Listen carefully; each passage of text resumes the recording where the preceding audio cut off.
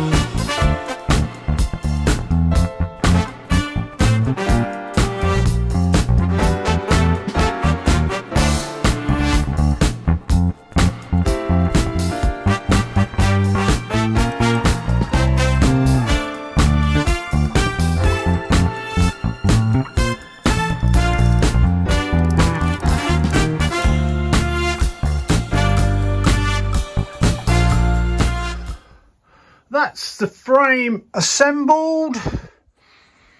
Looking nice. Just spin it around here a bit. You can see from this side on. Looking nice and solid. It's going to hold some boots, isn't it? These are set back, as you can see, because there is going to be a door that hinges here and goes that way, and a door on the top that hinges. So we've got hinging opening at the top, hinging out at the bottom. So that's how that's going to work. So hence they're set back, because then the door can sit in there when it hinges on the bottom there.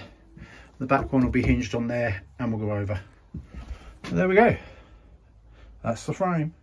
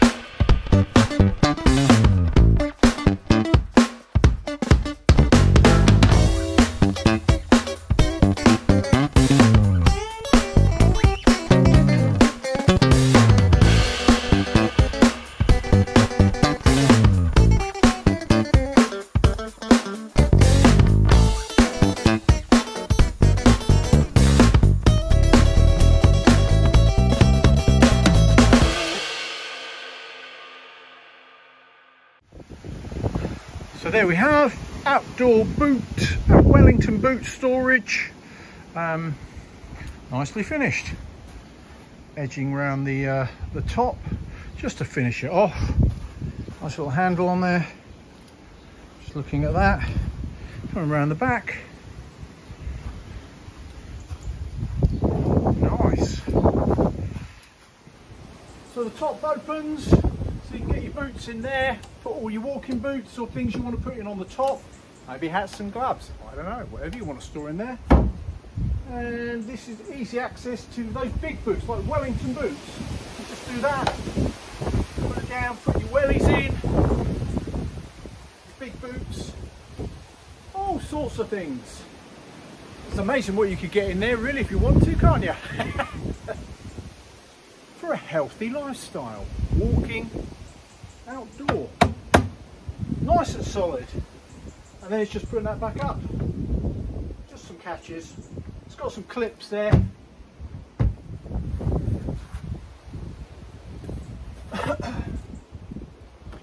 Nicely done. This is going to last a long time. Going to be going to get a lot of use out of it. So boot storage, Wellington boots, walking boots, all that stuff. So thanks for watching, everybody. If you're new to the channel, please like and subscribe, click the thumbs up button, really appreciated. Other than that, take care, everybody. From me, Mark, at the Small Workshop Adventures. Bye.